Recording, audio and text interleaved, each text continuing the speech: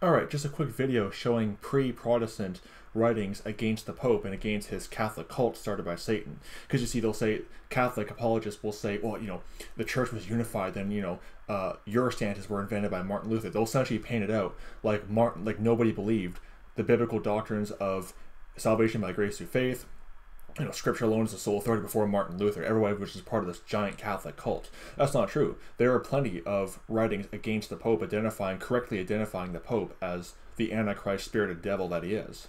Plain and simple. Many writings before Martin Luther came on the scene. Writings from the 8th and 9th century identifying the Pope as Antichrist, which he is. He's of the spirit of Antichrist. He's nothing more than just a blasphemous usurper of the authority of Christ over his saints. And the Pope is a vicar of hell. He says he's the vicar of Christ. Well, I agree with him. He is the vicar of Christ, but it's not the Christ of God's word. It's the spirit of Antichrist. Whole other issue. But here, David Cloud has a really good article on the matter, showing the fact that the fact that Rome definitely fits the description of Mystery Babylon in Revelation 17:18, and he provides plenty of writings against the Pope, identifying the Pope as Antichrist before Martin Luther. This is part of the article. It says, it gives the examples. At the end of the 9th century, Targendus, bishop of Treves, called the Pope Antichrist, yea, a wolf, in Rome, Babylon. This was in the 9th century, hundreds of years before Martin Luther. In the 10th century, Armilius, probably not saying that right, bishop of Orleans, in a full council at Reims, called the Pope Antichrist. And he gives a source about that. This was in the 10th century.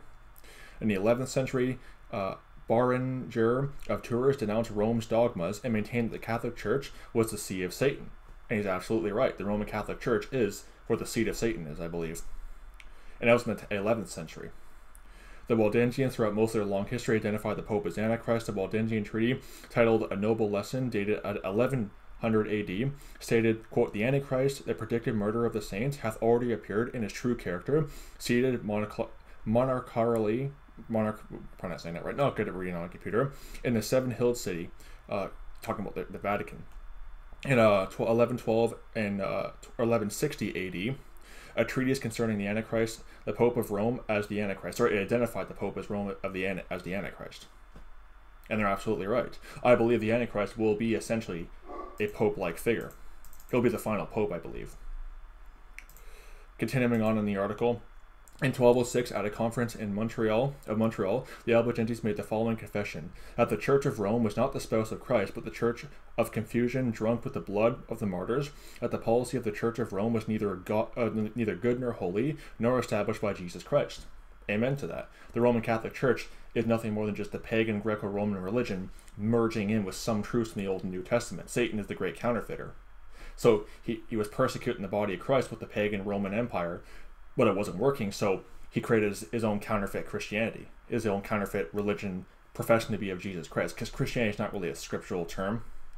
So he created his own counterfeit religion, taking the pagan Roman religion, which was rooted in ancient Babylonian religion, and merging it in to create this essentially paganized perversion of the faith once delivered unto the saints. Mixing in pagan traditions, which is putting a biblical spin on it, essentially.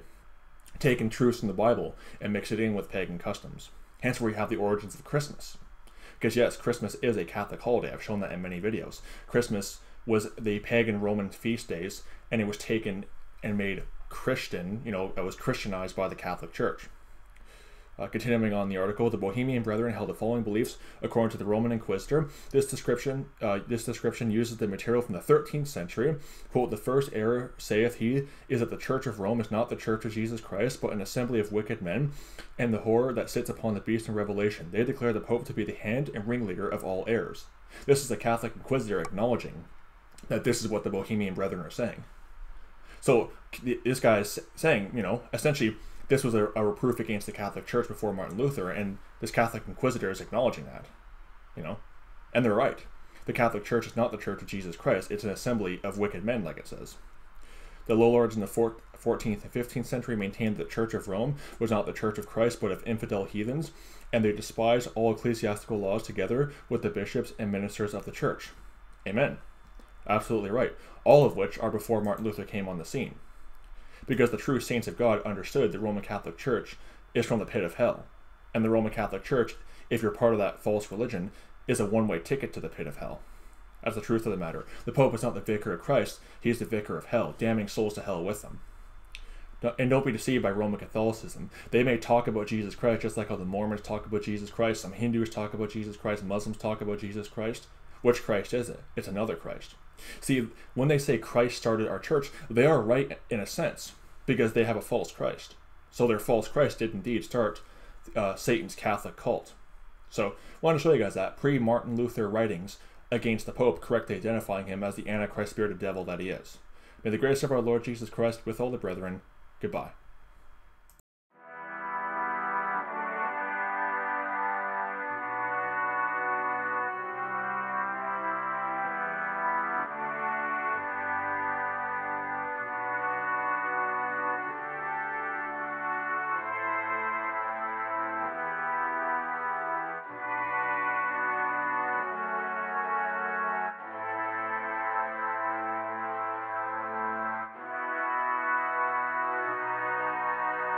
You